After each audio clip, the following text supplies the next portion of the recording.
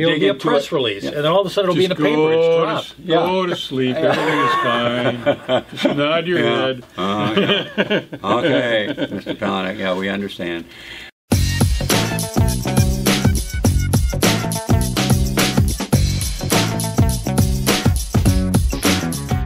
Well, good morning. Welcome to Talking Racine. You guys owe us big time. We just spent 2.5 hours going through the proposed city budget here. That includes Mr. George Myers, Mr. Jim Spodek, and myself, Dr. Ken Jorgen. We're the budget warriors here. I tell you, folks, you need to take a close look at this and try and follow this stuff that we've been delving through for the last couple hours. To make it a little more interesting, I'd like to say it's more than we're talking about than just the budget. We're talking about the taxes you're paying. Right. Because that's what this is all about, really. Otherwise, and not who just cares taxes, about the budget? but how that tax is changing, how it's impacting you, how the impact upon you is changing. If you've been having trouble paying your taxes, you know, if it seems like they're going up and out of control, well, this is what the control document is. But if you read this the way it's presented, you feel like, oh, things are getting better. It can be presented that way. Yeah. That's right. Yeah. If you look at it, which is what we're going to be talking a little bit about. But you're feeling a tighter pinch on your wallet. Funniest thing, you know. Yeah, it got better, but you're feeling worse. Yeah, we could pay taxes a lot easier 40, 50 years ago in this town, even 30 years ago. But it seems to get harder and harder and harder. And why is that when you see in here that, according to Jim Palahniuk, the city administrator, it's getting better. Yeah. But why is it getting harder to pay? And I think we may have just we've uncovered a couple of things. Yeah, with some numbers, you know, and taking a look at the numbers, and that's where it gets difficult because we're not doing a whiteboard on this. Well, the basic thing is here. It says total proposed property tax levy for 2019: $54,322,250. And you're putting this up on the screen. It's going to be on the screen, so we can kind of relate to it as we talk. And the budgeted levy for 2018 virtually identical. So now the tax levy. Change. Now what that means is. That is the property tax levy. That is the part of the budget that you pay for out of your property taxes. Now there's more, we'll get into it, there's more being spent than that. That comes from other pockets. Yeah, exactly. Okay. It comes out of your left pocket. The 54 million, if you can keep that in mind, 54 million that you saw on the screen, that is the property tax levy, and that stayed at zero, down to the dollar. Yeah. Down to the last 200. So you got a checking account, you got a credit card, and you got money in your pocket. And they're getting part of all of that. Right. But here's the thing. That $54 million is what they've collected on property taxes throughout the year. Right. Correct? That would be for 2019. For 2018, it was that exactly amount. If you want, I'll give you the whole number. You don't have to remember any of this. $54,322,250. Okay. That's what was on. Right. And that exact same amount, right down to the last $250, is exactly what's proposed for 2019. So they're not collecting any more taxes than they did in 2018. That's right. Property taxes. Property but wait. Now you go to the estimated tax rate per $1,000. Now that's the next slide. Now per $1,000 of valuation. So if your house is worth $100,000, you've got $100,000 units, and you're going to be paying $16.07 on each one of those $1,000 units. Is what that means. Compared to last year, 2018, this year, which was $16.59. So it looks like a decrease. Tax rate went down. 52 cents per But the thousand. tax stayed the same. Now, I hope this is your first clue that there's a difference between the levy and the tax rate. There's a difference between reality and what you're being told. Right. The levy is the actual amount of money taken from you, and the rate is the percentage of your house value that they're taking from you, or the rate of the rate of your value of your house. Right. Yeah. Now, if the tax levy stayed the same, which we just talked about, right? Say that the 54 million stayed the same. How can the tax rate go down? Well, it's the value of your it house. should say the same, It should right? say the same, Should say correct. the tax rate should say the same. The tax levy say the same. No, that's not the way it works. The tax rate went down because the value of your house went up. Did you experience that? I hope Right. I hope that's a simple explanation because there's no other way to say it. Yeah. The percentage, yeah. All right, let's just leave it at So that. basically, if you sell your house in 2019 as opposed to 2018, you should get a little bit more for money. it. Yeah. Right. So the tax rate went down, But you're the still levy stayed the same. paying the same amount Yeah. on that piece of property. Yeah, and So the city's still collecting that taxes. So really, it doesn't affect you as far as, gee, I got more money in my pocket because my tax rate went down. Not really, because you still paid the same amount of tax. And what you can sell your house for is just theoretical anyway. Right. And if you're going to live in your house, you've got to live somewhere, you know. And here's where it gets disturbing politically once you figure this out. Because when you read in the newspaper every year, for a long time, the Journal Times would print up the tax rate went down. Tax rate went down. Tax rate went down. But your taxes were kept going up. And you're like, Right. what the hell's going on here? Right. That's because our value of our houses were going up so fast. So and if you live in Mount Pleasant or let's see, what's the other one that was in the paper? I think it was Caledonia? Sturtevant. Yeah, it wasn't Caledonia. They're both talking about their tax rate. They voted on a decrease in the tax rate. And I'm looking at that. What does that mean? That means nothing. Yeah. Yeah. Right. They voted for decrease in the tax rate, but you look further in the article, the taxes still went up. Right. All right, so the levy went So up. it's not. So when you say When you see tax rate, just kind of park that over to the side. It really doesn't Right. mean an awful lot. It's the levy that really counts. And if we could get that one point across at this point of the program, the value to you of the tax rate, it really doesn't mean very much. It's the tax levy that really accounts for what's The coming out of your cheeseburgers pocket. aren't getting any cheaper, is what we're Yeah. saying. All right. So let's move on to. Hope we didn't Tax lose levy anybody there, but No, that, I that's, think that's, people they're definitely with us. That's so the property far. tax Yeah. rate. It's big. It's a great big slide. Well, you showed the slide. All right, and that's what And that's we go talking to about. page 4, tax levy allocation. And I think Oh. the key word there is allocation. Where's the money going? Yeah, It's being allocated. how's it divvied Yeah. up? That's all it means. Yep. That's all you're looking. If you get to that when you look at that chart, it just tell you where it went. And this is going to be on the screen again, too, Yes, right? So you got absolutely. general fund, transit, civic center, debt service, library, recycling, municipal court, cemetery, and health lab. Yeah. Now, some of these things are going to go up, some of these things are going to go down, and That's all it's saying. Well, let's go to the bottom number again. Let's go back to the page, a couple pages back, 54,322. Now, if you go back to the actual property tax levy, 54,000,000. That's the same as here. 322. It's like So, magic. Exactly. But things have kind of moved around a little bit. Yeah. Different areas collect a little bit more. Some are taken away. But the bottom line is they still collected 54,322,000. That was the in tax taxes. levy. Correct. And this is the way it was allocated. Allocated. And another interesting figure is the top of that. We said at 54 million down at the bottom of the column. The top one says 32 million something.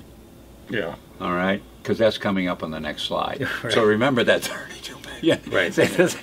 Sorry, folks. This is the way these documents work. You know. Well, there's some things that are getting less money in the year, and there's Yeah, three, they allocate there's it. three of them. And if- Transit is getting $23,681 less. Debt service is getting $391,723 less. The cemetery are getting $7,151 less, but there are some increases. General fund, $534, hardly worth mentioning.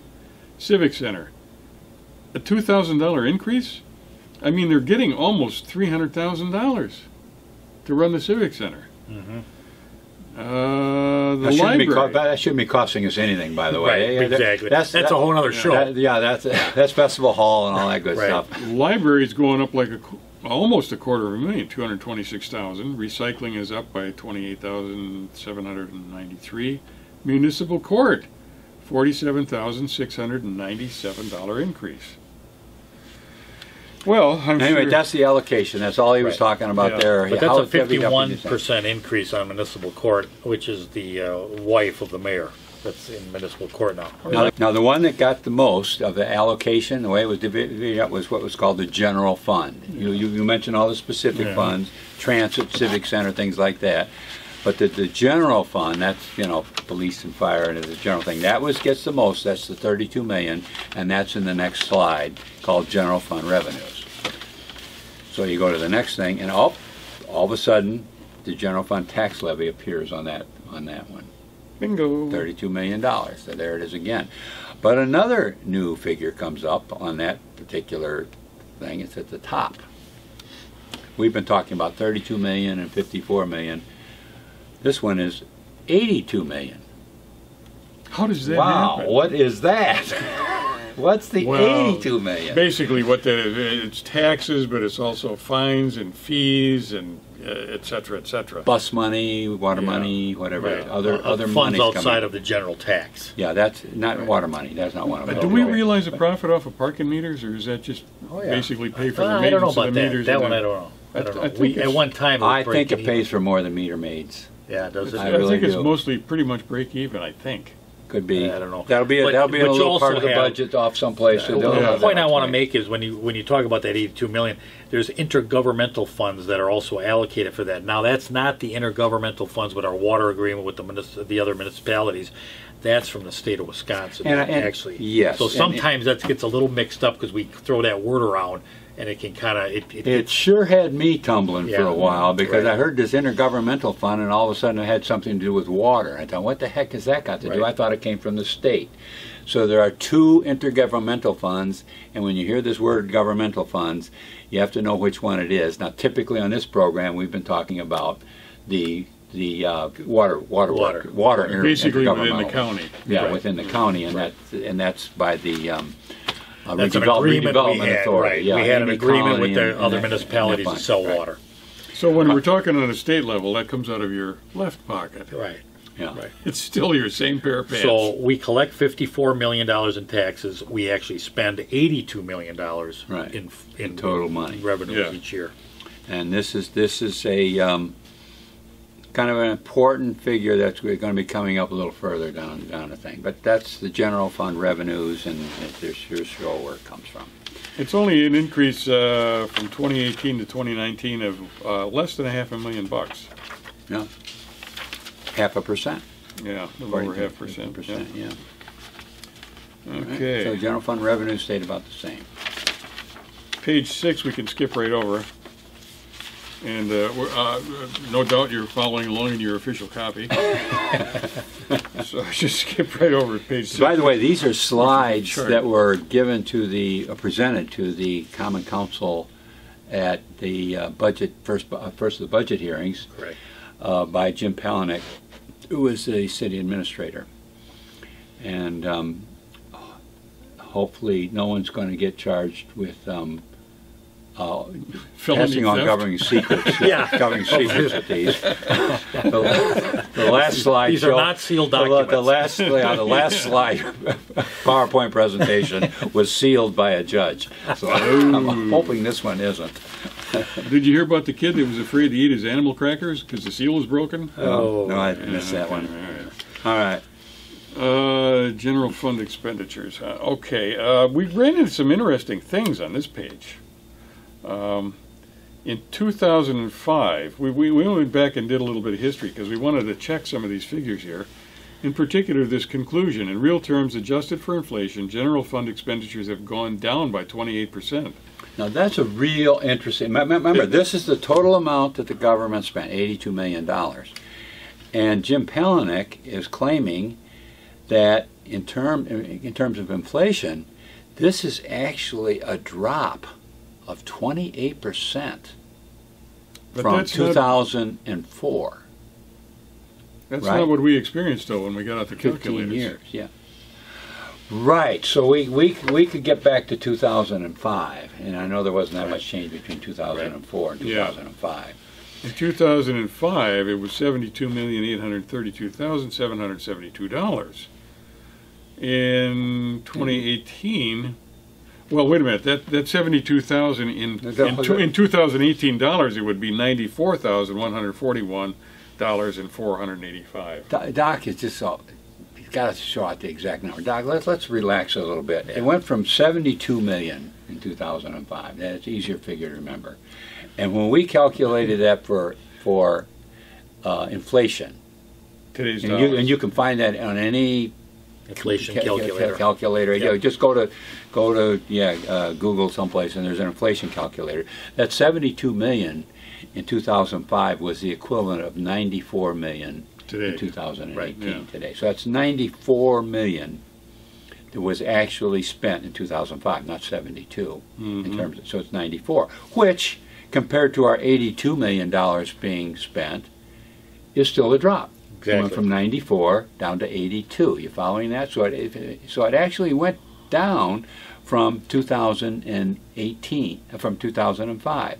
It went down by $12 million, which was 13%. Right, not a 28% I don't drop. know where they came up with 28%. And Right. the three of us all worked on it, and we came up with 13%. So, you know, Using an inflation calculator Yeah. and figures off of the city's website, there's a 13% drop. Now that sounds pretty good.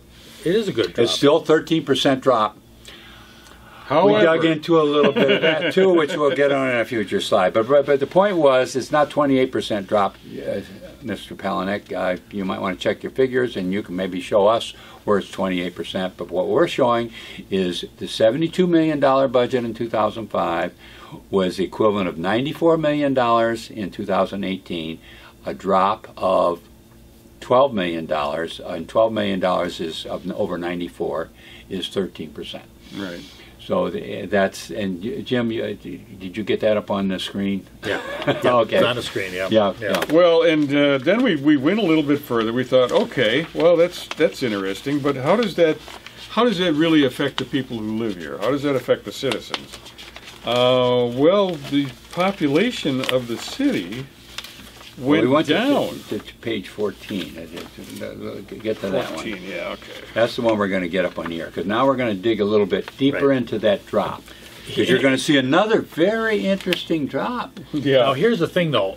I think that the idea here was to say, why, we get these great numbers. We're dropping 28%. We've got, we're paying less. The levy's down. Here's the thing. You're not paying any less. It still is we continually increase, and we continually struggle with property taxes in this particular in the city of Racine.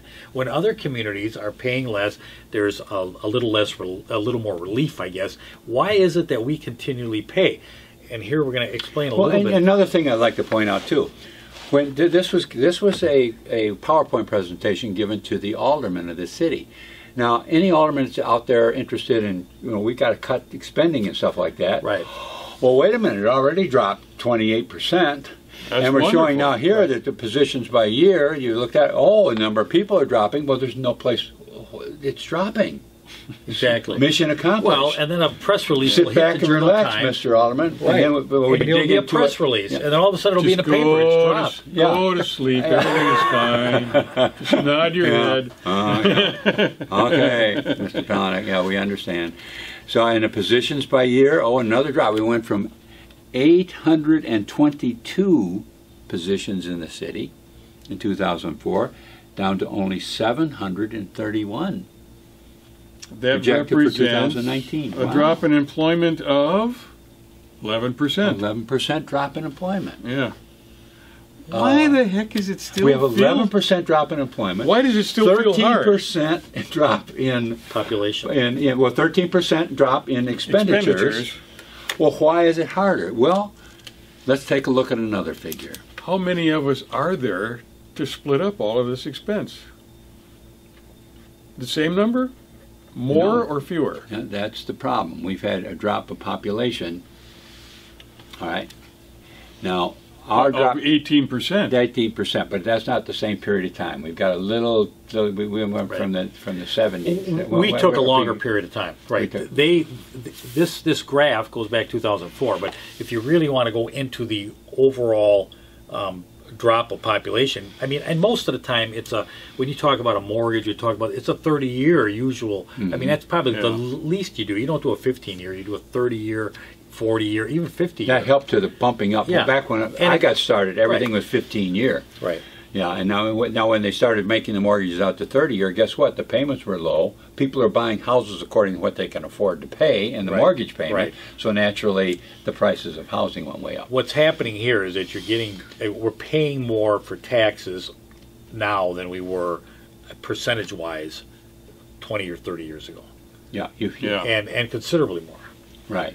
Now, over since our peak, we've had an 18% drop in population. Correct. All right, and so it's nice to have 11% drop in a number of employees and a 13% drop in expenditures. But when the number of people leaving is equivalent to that or higher than that, now you've got a problem because you got fewer people bearing the burden Right. of the cost. Yeah, like it's like if you're splitting up $100 and you got 10 people. Great. Well, now you got to split up a cost of $90, but you only got 7 people. Yeah, and that's So the price per person goes up. Right. Even and though that's what's happening the here. overall cost goes down. But we haven't, I mean, when we talk about reducing costs, really our costs have increased while the burden on the people have gotten greater because of less people. And so when our government plus all the other government taxes there are keep increasing, it gets harder and harder to pay all the taxes, not just the property taxes, but all the taxes all together. And this one is just part of it. Now, on the next show, because we'd like to kind of go through this budget a little bit. We take a little time with the budget because it's an important document that people should really understand. I'd like to get into exactly how we have moved some of the costs in the yearly budget to long term, more or less like what are we putting on the credit card and why are we putting those things on the credit card to make this document look good, because this document is today's document, but the long term document, that's really your credit card. It's going to have to be paid, but how are we going to pay it? And I think that's the capital improvement. The capital improvement plan, when we start looking at places to really save big bucks, or have we moved? In the general expenditures, you can find maybe a typewriter here, a computer there, something like that, where an employee here or there that you don't need. That's fine, but the big capital improvements plan covers 10 years and $400 million. Yeah, those are the big ticket items. Yeah, that's something. That's like the city hall remodel. It's like the safety building that is somewhere on the horizon. Mm-hmm. It's all of those big projects. Right, and I mean, and I don't know, George, you wanted to kind of bring up a fact of the Kenosha budget and the comparison a little bit. I don't know if you want to talk about that or not. That was more the capital improvements plan, but that was more the capital improvements plan. I could just bring this up real quick. Okay. We brought it up. I'll just give you one figure on it, just a kind of a little teaser, so to speak. But the Racine capital improvements plan was for 10 years and covered $400 million in expenditures. And it was 35 pages long. All right? 400 million, 10 years, 35 pages. Kenosha's was for 5 years, covered 58 million, not 400 million, 58 million, was 330 pages long. Why? Because in the Racine, you get one number. This is what we're spending. In Kenosha, you get 2 pages with pictures, numbers, showing the model of the truck or the street, has a picture of the street, right. And huge amounts of information, so that an alderman there can look at it and say, wow, okay, this is what we're spending it for, this truck or this street, with pictures and all that type of stuff. Where in the Racines, all you get is a number. It says some stuff. And not only that, but it's a number like 200,000 or 300,000 in a budget that covers $400 million, right. And it looks like rinky-dink money, mm-hmm. And it's not. And so those are some things that we want to look at. Okay. Population has decreased. I mean, for a while there, we'd be losing hundreds of people every year. But the fact of it, we still every year so far since 1995, we've lost population. Right. All right, or 1975. I'm sorry, 1997. We've lost population. So if we lost population this year, even though the money stayed exactly the same, $82 million and $52 million, the point is per person it's gone up. Yeah. And that's And that's the the thing. burden that the that's- City of Racine taxpayers are under. That's why it bites a little harder. Yeah. Right. And you see these tearing these buildings down. You And know, that's what- those have all been bringing in hundreds of thousands of dollars in taxes. Right. It's gone now. Yeah, collectively. It's $100,000 or $200,000. Yeah, the taxes for all all those buildings, not each building, but all of them combined. And that's gone now. Now the city is not going to be able to just drop its levy by $200,000 or $300,000. You just showed it. It had to stay the same, and they're Right. bragging about it. Look at this. We didn't increase it. All right. So now you're going to lose $200,000 from these buildings that you're tearing down. How are you going to recover that? Right. So I guess the last thing is the tax impact on $100,000 homeowner. Yeah. You know, before we get into really the nitty gritty of the budget, but I think that's the last The last graph, anyway. The last graph I'll put on the screen for this show. And you can just see that the tax has increased. 2012, this graph goes to at 1,290 per household to 1,875. Now it's dropped by $10, but has it really dropped by $10?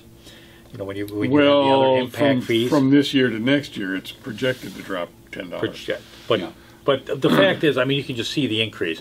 The population has gone down, and your taxes have basically gone up. I mean, there's really not. What, much now, difference. and here's By close what to $600. Yeah. on a here's what $100,000 Palanik's saying on his watch. This is the first time when he's really been. He's saying at least been held steady and gone down, and he wants everybody to relax. And that's and quit complaining about taxes because he's held Right. it steady or it's gone down. And he's not looking at, we started suffering long before that first little short bar. It's Right. been a hard time. Right, yeah. Jim, we've gone way past the point where if you hold it there, it's like you're being hung by a rope, and well, it's not getting any worse. The rope's not getting any it's not tighter. stretching any Yes, further, yeah. it's not getting any tighter, right? That's a good analogy. We went past the point of Yeah. painlessness a long time ago. So that's why there's still going to be, and the aldermen that catch on to this, yes, there's work to be done. We need to get back to the levels where we were growing as a Right. city, and I always maintain that quit looking at the last, this looks at the last 10 years or the last 20 years. That's not good enough. We were already suffering. We've been losing people for the last 50 years. Right. And so there it is, your 2019 operating budget. We hope that we have uplifted your spirits a little bit this morning, and we appreciate you being here. We've enjoyed the company that you've provided, and we'll see you in a week. Take care.